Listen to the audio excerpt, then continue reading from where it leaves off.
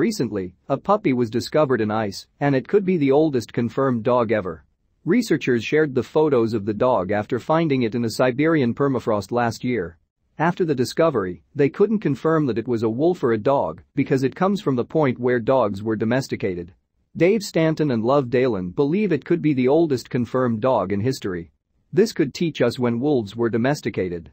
They also named the amazingly well-preserved creature Dogger, a pun on dog or wolf. Professor Dalen said.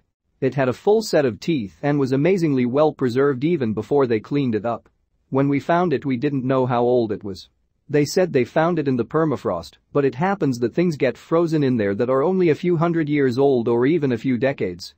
We were excited about it, but we had a healthy dose of skepticism until we radiocarbon dated it. Obviously, when we got the results that it was 18,000 years old, that changes everything. When we got that result, it was amazing. 18,000 years ago is an interesting time period where we think a lot of stuff is happening with both wolves and dogs genetically. We cannot separate it from a modern wolf, Pleistocene Ice Age wolf or dog. One reason why it might be difficult to say is because this one is right there at the divergence time. So it could be a very early modern wolf or a very early dog or a late Pleistocene wolf. Even though it's thousands of years old, they said it looks like a very recently dead animal. They said it was so well preserved because it was uncovered in a tunnel dug into the permafrost. It was found in East Siberia. The remains will be studied in Sweden.